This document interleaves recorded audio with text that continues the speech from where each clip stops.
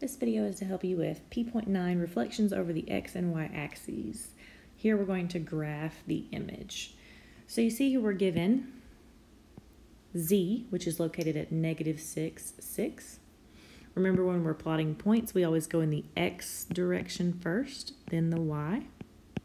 So to get to Z, we go -1, 2, 3, 4, 5, 6, and then up 1, 2, 3, 4, 5, 6.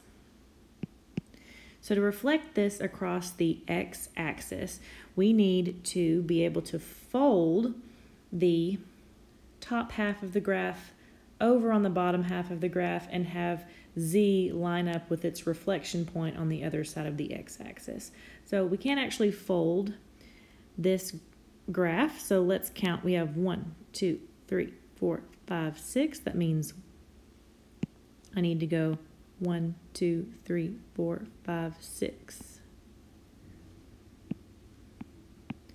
So Z prime is located right here at -6, -6.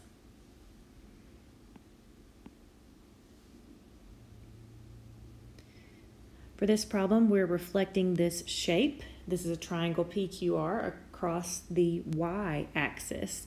So here's point R. 1, 2, 3, 4, 5, 6, 7, 8, 9.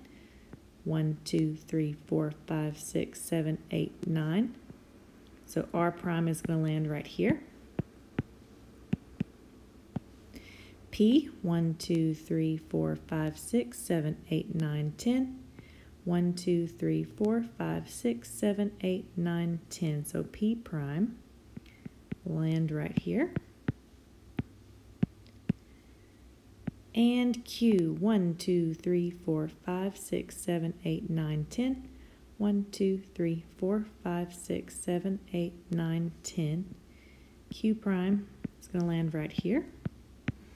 And IXL will connect these points for you, and you'll have your reflected image over the y-axis.